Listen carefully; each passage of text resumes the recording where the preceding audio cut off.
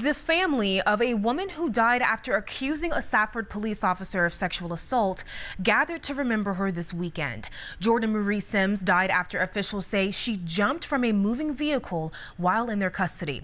Now on your sides, Rogelio Mares spoke with her mother this evening, and he joins us with more. Rogelio? Taj, I did. Deborah Sanchez is her mother, and she told me family and friends of Jordan gathered in a spot in Safford where she reportedly leapt from a moving sheriff's vehicle last month. You may recall this case. In mid-December, Safford police say Sims was arrested on charges of shoplifting. While she was in custody, her family says she accused a police officer of sexually assaulting her while in transport to a hospital in Sierra Vista. Graham County Sheriff's Office say Sims somehow freed herself from her restraints and jumped out of the moving vehicle. Sims was taken to Tucson for injuries she suffered from that incident. She later died. Since her passing, her family had posted on social media the accusations Jordan claimed.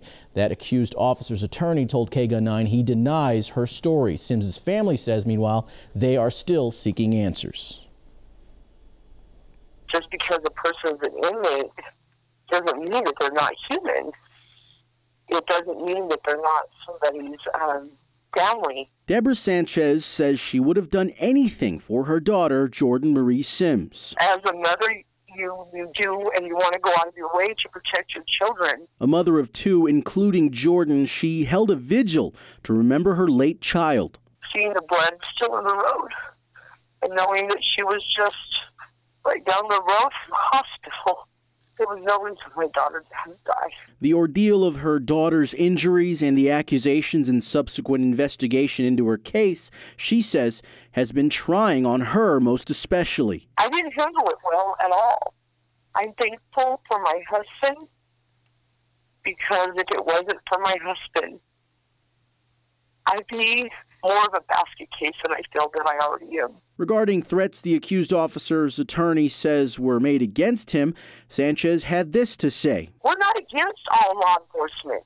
She says she took matters of the investigation into her own hands. I paid for the autopsy on my daughter because, in all honesty, her body will be the best evidence. We're going to make sure that justice is served. That's all I care about, is making sure that Jordan gets justice for what happens to her. If you would have seen my daughter laying there in that hospital, you would have wanted to for. Family seeking lots of answers. Arizona's Department of Public Safety is conducting the investigation into Sims's injuries, the circumstances surrounding that incident, and the charges she made against the Safford police officer. Safford PD says that officer has been placed on administrative leave.